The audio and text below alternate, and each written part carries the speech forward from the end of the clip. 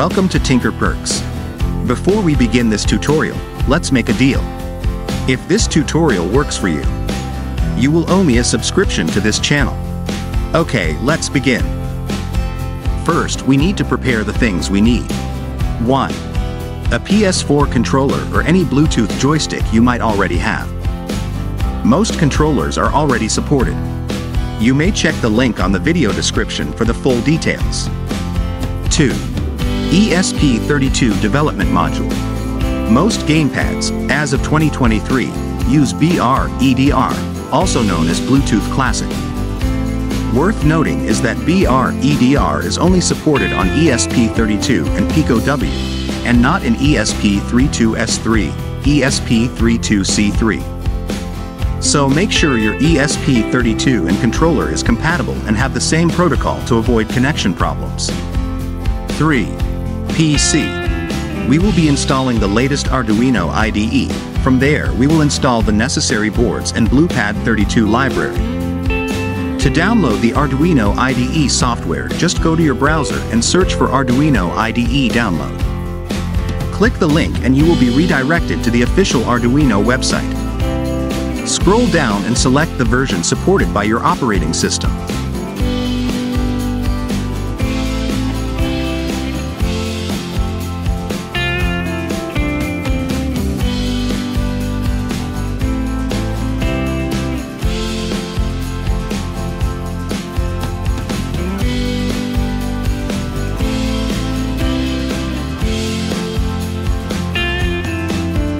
After the download is complete, double-click the file to install the software.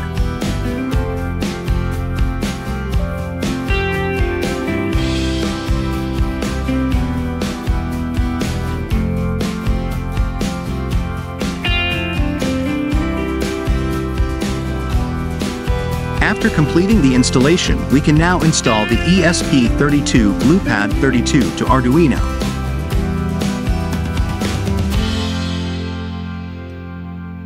Click on File, Preferences, and paste the BluePad32 URL on the Additional Boards Manager and click OK. URL is provided on the video description below.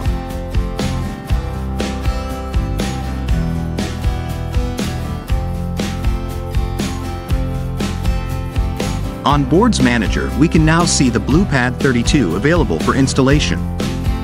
Click on Install.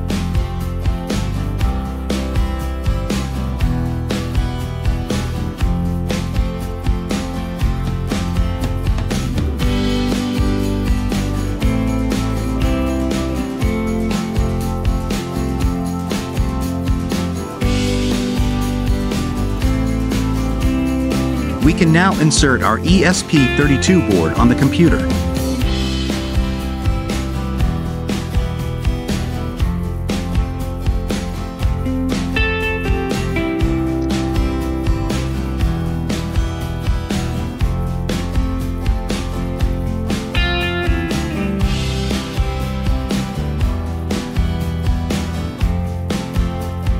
There are times that ESP32 example sketches are not showing on the drop-down options. To fix this, we will need to select ESP32, the standard board, and afterwards select the ESP32 BluePad32.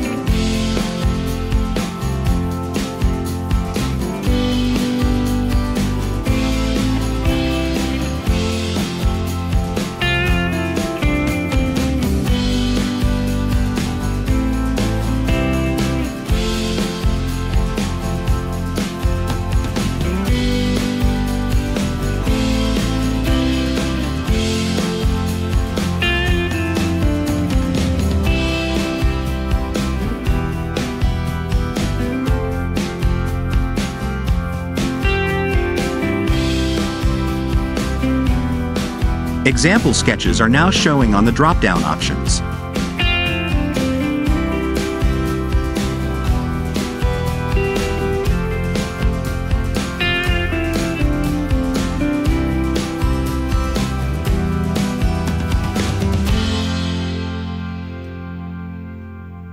We are now ready to upload this code to our ESP32, but before that, we will be commenting out a line of code. since I don't want the ESP32 to forget the previously paired devices to it. This is just for my preference.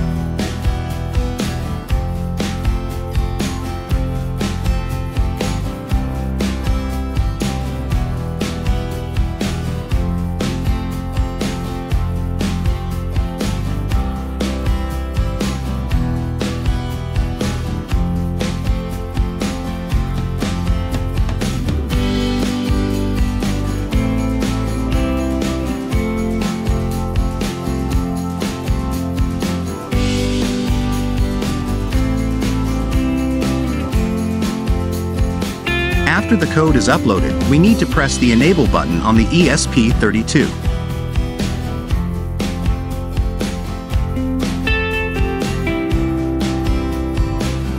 And we will also set the controller on pairing mode. For the PS4, we need to hold down PS and share button until you see 2 quick blinks. Just wait a few seconds and the connection will initialize.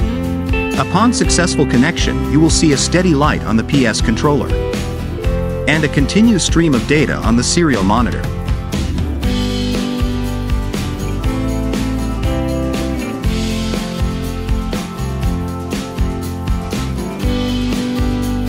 We can also try different Bluetooth controllers and connect them at the same time. Up to 4 controllers are supported.